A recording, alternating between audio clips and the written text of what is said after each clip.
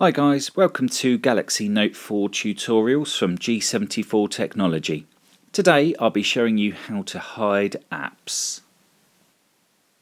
To begin, we go into the apps area.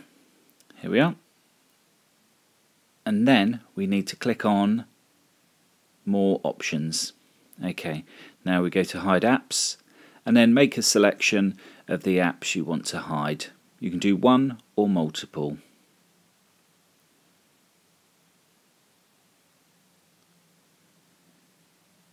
Okay, so once I've done this, you'll note at the top of the screen on the right hand side it says done.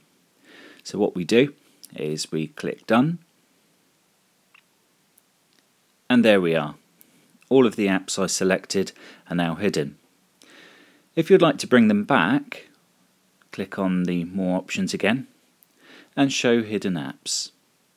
Select the ones that you want to show again, and then once you've done that, you can click on the done. There we are, all back. Hope you found the tutorial useful. Please subscribe, it's free.